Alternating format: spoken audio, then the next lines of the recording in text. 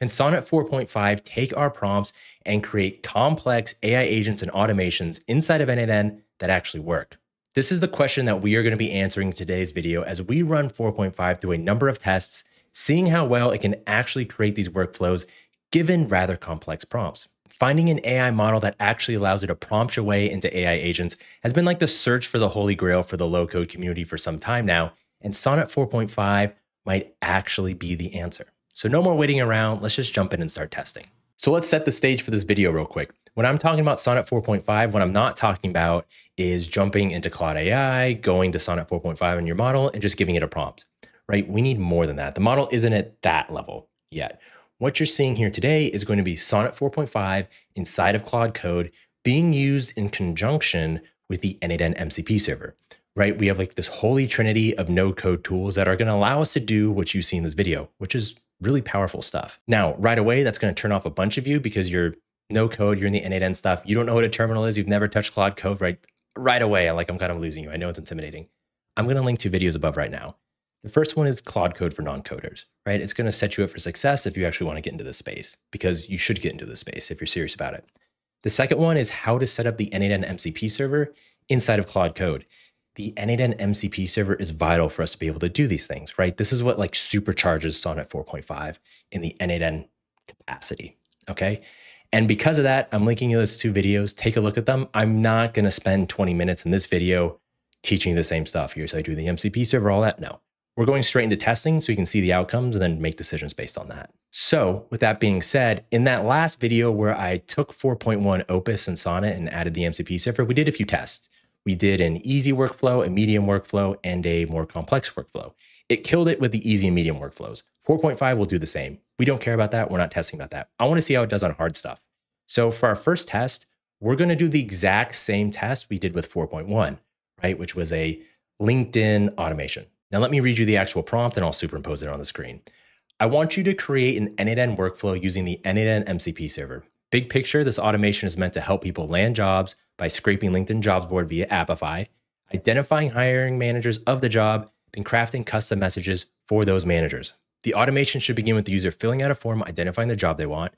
Based on that form, I then want you to scrape LinkedIn jobs, use web search to figure out the correct scrapers to use, bring the jobs back to the user chooses the jobs he liked. From there, find the hiring managers, create the custom email, and create a draft. Any questions? So that's actually a lot we're asking it to do, right? We're saying, hey, you, the user, what sort of job do you want? We want the automation to find those jobs on LinkedIn, bring them back, give us a list. You see the list as a user, you say, okay, I like job 1, 2, and 3, thumbs up. The automation then says, cool, I found those 3 jobs. Let me find hiring managers for all 3 and then craft custom emails for each and bring that back to you to look at, right? There's a lot happening there that involves a lot of scrapers. We didn't tell it which scrapers to use. So it has to do web search, right? There's a lot going on under the hood for this automation, not just for getting it to work, but finding out what it even needs to use, right? We gave it kind of minimal information. So that's what we did. That's what we gave the 4.1. So this is what 4.1 gave us. And if you remember in the last video, we had modules that didn't even exist. You see the one with the question mark, and the Appify scrapers themselves were completely busted. So now what we're looking at is Sonnet 4.5's output for the exact same prompt. You'll notice right away we have no aired out modules, which is great. And on the whole, it's a bit more complicated, a bit more in depth. And just going through this super fast, one of the things that I know it will probably mess up is stuff like the Appify scrapers, right? Because Appify scrapers means it had to go on the web, it had to figure out A, which scrapers it's supposed to get, and then B, how to actually modify the HTTP request module to do the correct JSON payload. And if I go down here to the body type, I'd see it actually started filling stuff out, which is great, right? It actually did its research. And if we look in here, yep, this is repeated. The other thing I would love to see is an actual system message that makes sense. So if I click inside of here, and this is the one that's generating the email, what do I see here? All right, I see a system prompt, gives it an 8-step process for how it should actually write the email. So I like this. Now, zooming out real quick, does the general logic make sense, right? Job search form, scrape the jobs, upload the jobs to Google Sheets, and then sends you an email. You then select which jobs you like, gets all the info from the jobs, filters, finds hiring managers, gets all the managers, creates the emails, creates the draft. Okay, on the surface, this looks great. And this is probably going to be an 80% solution. Do I expect this to be a complete one-shot when we're doing more complex automations? You saw the prompt we gave it. That wasn't easy. But if you do that for like any complex prompt, and this is what gets spit out in comparison to what you saw before, that is a huge leap forward. So I think this is an awesome job. So that was the result of the first test. Now let's hop into Claude Code and talk really quickly about some of the best practices when you do this. So what we're doing now is I'm having it just kind of like one-shot everything, but you don't need to do that, right? You can give it the prompt, put it in planning mode, ask it to ask you questions so you're all on the same page before it actually codes it. What I've noticed too with 4.5 is, and this was really obvious when you compared the 4.1 to 4.5 outputs, was like the 4.5 goes much more in depth, more detailed, larger automations. That also means a larger JSON prompt. So while this MCP server does have the ability to actually go inside your n8n instance and create it for you, like the one we just saw, the workflow itself was actually too long. It was too much for the API parameters. So I just had to copy paste the code and paste it in there. It took 5 seconds, but just know that going in. And it also does a really good job when it comes to giving you deployment steps, right? It tells me to import the workflow. It also goes into detail about like, hey, here's the credentials you need to put in there, right? You need to do it as authorization. This is what it should look like, which is really, really nice if you're ever confused about, okay, how am I supposed to actually authenticate these various HTTP requests? It goes into the actual flow, how to use it, and it even tells us the estimated cost, which I love as well. So here's what we're giving it for test number 2. I want you to create a research agent with a multi-agent architecture that I can use for short, medium, and long-form type posting. This is for n8n, and I want you to use the n8n MCP server. What questions do you got? Now, unlike test number 1, this time we're going to do a little back and forth, right? And you can see right away, it gives us basically 10 different questions that it has when it comes to like, how do you actually want to build this? This is a great practice to have when you work with Claude, is like actually do some planning with it, right? And so this way you can really drill down to get the sort of output you want. But for our testing, I'm not going to hook it up. I'm not going to tell it what I want. I'm actually going to tell it, use your best judgment, right? Let's see what it comes up with. Now, it looks like it might be going crazy and just sending it because I didn't actually have it in test mode. I had it in bypass mode. But let's take a look at what it's kind of thinking, what it's thinking looks like, because it shows it as it's happening. So we see the architecture right here, multi-agent architecture workflow, form trigger, research agent, analysis agent, content agents, 3 of them in parallel, Google Sheets, and then Gmail draft. All right, that's not a bad idea.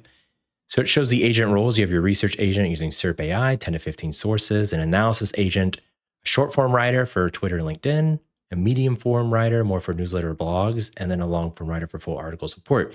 Now, this is great. And you could totally see how it kind of already breaks it into short form, but how you could tailor this for different, social media sites, right? So it looks like it might be waiting for me, but it actually looks like it's just going to work. So we'll come back once it's done.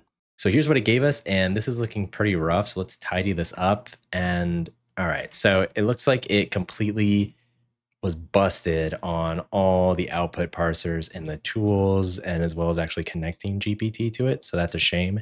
And all it really did is it went kind of nuts on just doing agent after agent after agent. In theory, this should be fine, right? Like you have the research agent with the tool that adds SERP API and analysis agent and sending it through. But to be honest, I expected a little more. It's kind of surprising that the LinkedIn one, which frankly was a much more complex prompt, we got a much more coherent output than this. So all in all, kind of disappointed in 4.5 on this one. Although, to be honest, our prompt probably wasn't the best. Okay, so 4.5 definitely disappointed when it came to the research agent. Now let's take a look at how it does on creating a personal assistant / RAG agent.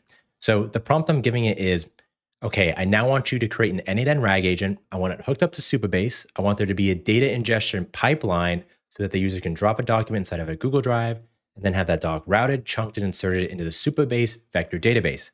I also want the agent to have access to an assortment of executive assistant type tools, think email, calendar, etc. Let's see your plan. All right, so here's the plan it came up with. It's actually telling us it wants to do 2 workflows, which I like. So the first one's all going to be about data ingestion. It's going to include the Google Drive trigger, download, extraction. So everything I see here, this looks good. And workflow number 2 is the RAG agent, and it's saying it's going to have the vector store tool attached to it. Great, that makes sense. As well as Gmail tool, Google Calendar, an HTTP request tool for custom integrations. Like, okay. Code tool, all right. Calculator tool, all right. That's okay. It was pretty basic. You also see here, it goes into like the text chunking strategy, what it's sort of thinking. It also goes into template inspiration because part of the n8n MCP server, one of the great things about it is it'll actually look at templates out there to see how other people have done things. So it actually references them here. and boom, boom, boom, next step. So we're going to have it go ahead and create it, and then I'll show you the output. So it's telling us it successfully deployed both workflows. It gives us some setup instructions of how we can actually, configure the Supabase stuff for RAG. And then what's interesting here, if we scroll down, it actually points out like optional enhancements as well as known issues to fix. So it already knows like, hey, there's an issue with the load document data. And then it also says like, hey, the Gmail node has this issue, calendar node has this issue. And it says both tool nodes are placeholders. So it's kind of interesting that it essentially uploaded errors, but it knew enough to be like, oh, by the way, those are wrong. So I guess that's something of a positive. So let's see what it looks like. So first thing we got here is the data ingestion system. So watches for Google Drive, downloads, extracts, loads the document into Supabase. This right away, I know looks good. Now, the great thing about n8n MCP, like I said, is it has examples to work off of. So if we're doing something that someone somewhere has done, like it does a good job. That's why I was so surprised the second test we did, it kind of sucked because research agents for that aren't terribly uncommon, but this is great, right? RAG agent up and running. Now here's a look at the RAG agent itself. So it has the chat interface. We see it has the memory. It has sort of just a generic HTTP request tool, a calculator. Now, like we said was interesting before is the Google Calendar and the Gmail's kind of messed up, but it actually announced that in Claude Code itself. So kind of odd, but like at least I knew that going in, this was going to be messed up. We have GPT 4.0, and then we have the actual Supabase pull. Now, issue here, we have embedding here, which is connected, yet it's not connected to the embedding section, which is also odd. But again, I think what you see here is sort of just like mirroring everything else, which is like a 50 to 80% solution. But what's a 70 or what's an 80% solution now with 4.5 was a 60% solution with 4.1. What you see here is like a 50% solution. With 4.1, it would have been like a 40%. So really, if you want my like ultimate conclusions take on all this is like, we are slowly incrementing our way forward when it comes to this prompt to workflow stuff, which is great, right? Like we aren't that far away from this kind of one-shotting these things every single time, especially as it gets more and more data to work off of when it comes to like the workflow repositories. But I will say, just like I did in the last video, like who actually benefits from this? Who actually benefits from like using Claude Code in this manner? People who are actually good at n8n, people who actually know what they're doing, right? This still isn't something for someone who's brand new and inexperienced to put in a prompt and create something. Caveat, you can do that for simpler workflows, but for more complex stuff, like you already need to know how to go from here to something that works, right? And you only know how to do that if you've done it from 0 to 100 before manually. So I think even more so than 4.1, 4.5 is a boon for those of us who are more experienced with n8n. You can save a ton of time, right? From here, I can go to something that works very, very fast, right? Very, very quickly. Someone who isn't experienced, they can't do that. So if you're someone who is more experienced and is looking for a way to sort of like boost your productivity, I think, this Claude Code n8n MCP 4.5 triumvirate can actually do a lot of work for you. And so you should probably start messing around with this, right? Actually go a little bit more into the back and forth to see what you can create. Because if you do a great prompt and you actually nail down what you want, you can get something really solid. So as always, let me know what you thought about this in the comments. Also, let me know like if you want to see more stuff with Claude Code and n8n, if you'd like to see more like best practices and less like one-shot testing and more like, okay, let's actually try to make this work and like really give it as much data as we can up front to give us workflows that truly are legit and production ready. Because I think that'd be an interesting path to go down rather than just kind of like, all right, how good are you at a one shot?